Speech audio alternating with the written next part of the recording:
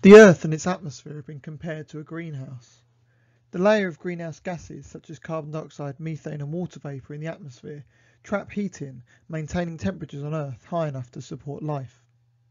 This is a brief description of how the greenhouse effect works. The Sun emits energy which heats the Earth. Not all of the energy produced by the Sun warms the planet. Approximately 30% is reflected back into space from the atmosphere and the Earth's surface.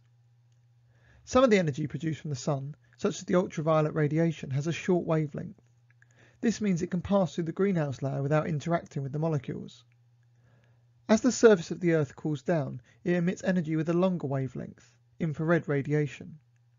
The greenhouse gases can absorb this infrared radiation, and so rather than passing back out into space, it stimulates the bonds within the greenhouse gas molecules, causing them to vibrate, bend and stretch more vigorously, raising their temperatures, and along with it the temperature of the Earth's atmosphere. The more greenhouse gases that are produced, the more the effect is seen, and the warmer the global temperatures get.